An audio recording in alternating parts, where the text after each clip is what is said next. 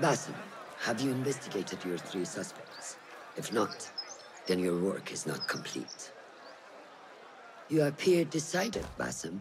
What have you learned? Arib is innocent. The governor less so.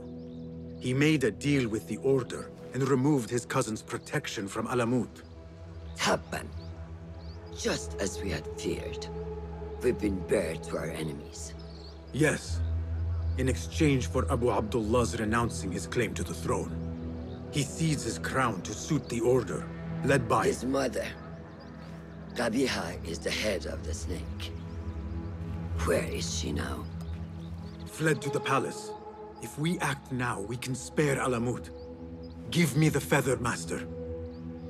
Qabiha will meet swift justice, and I will be the one to deliver it. What? What are you saying? That a more seasoned hand is needed. The last time you entered a palace, you left it in disarray, to put it lightly. Have I not proven myself since? Master, I have earned the right. Earned what? The right to kill? No, that is not... A blow from one of us is a blow for all of us.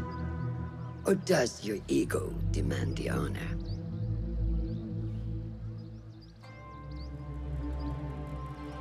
It is not ego, Master.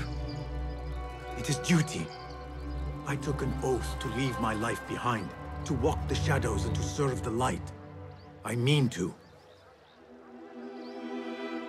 Qabiha is more dangerous than her underlings. Strike quickly and end this. Do not hesitate.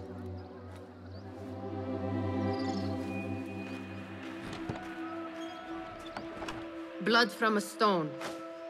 Who is she to keep you from Qabiha, or to tell you when to strike? My master and mentor, without whom I would be nothing but a corpse in the streets of Anbar.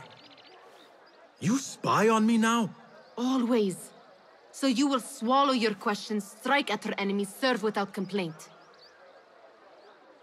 And live your life dogged by El Jinni in the hovel you once hoped to escape. You know where to find me when your duty is done.